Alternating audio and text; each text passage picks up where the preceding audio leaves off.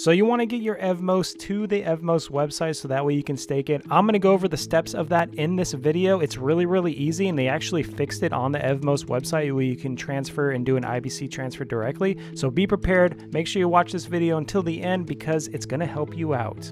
So as you can see right here on Osmosis, I actually have 0.88 Evmos in my Osmosis under assets, and it's about $1.82. So I'm doing such a small amount for a sample of this video tutorial.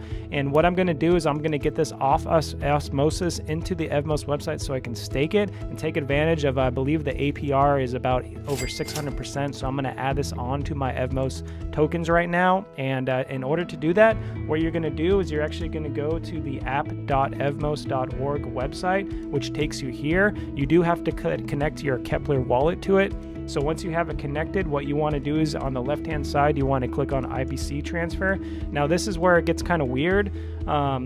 Since you're connected on Keplr, you can see it's going from Evmos to Osmosis, but obviously you want to go from Osmosis to Evmos. So what you want to do is actually hit this little arrow that's in the top middle portion of it, and if you do that, it swaps it, so it goes from Osmosis.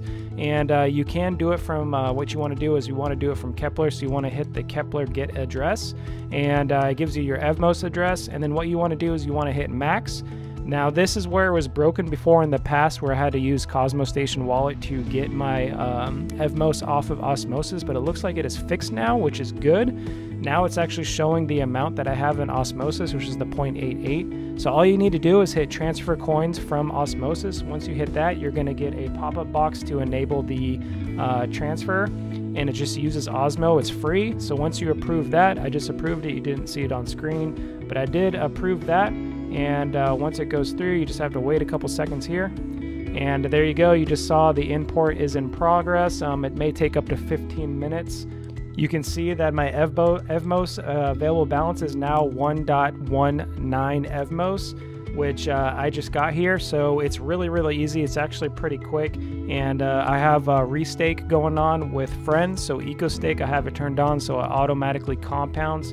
I did start off with 98 Evmos just a couple days ago, and now I have 113. So you can see I didn't do anything. I didn't restake it or anything, or claim it and then restake it with friends. This does it all passively. So I just literally sit back and relax. But there you go, a simple tutorial on how to transfer from Osmosis to Evmos. Now, if you have your Atom on Coinbase, there's definitely something that Coinbase is not telling you, and I go over it in this video that you want to check out right now because you don't want to miss this message. It is very important.